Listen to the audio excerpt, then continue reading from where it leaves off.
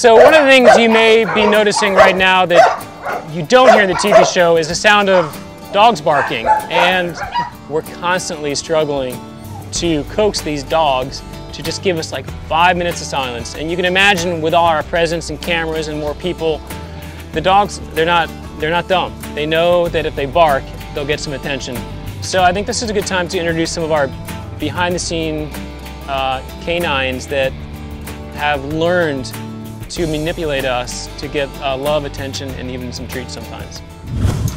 This is Elga. This is one of the Livingston puppies. This one doesn't have an ear. Doesn't have an ear. And all of them have like sores and stuff from the fleas. You know, she was born or somehow lost her ear in a something when she was a bitty puppy, and she's super sweet. She's pretty quiet for the most part. Usually some producer or someone is sitting here trying to keep these two quiet.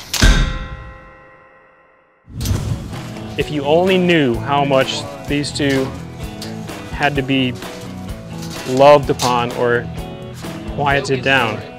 What is this part? What do we call this part? Like puppy row or puppy what? Puppy section. Puppy section. So I guess, you know, we can blame it on the kids for being noisy, but it's true. They are definitely a constant source of maintenance when we're trying to get a little quiet. But, you know, they are all available for adoption, and they're all pretty cool, except unless you're trying to film a TV show and you need silence.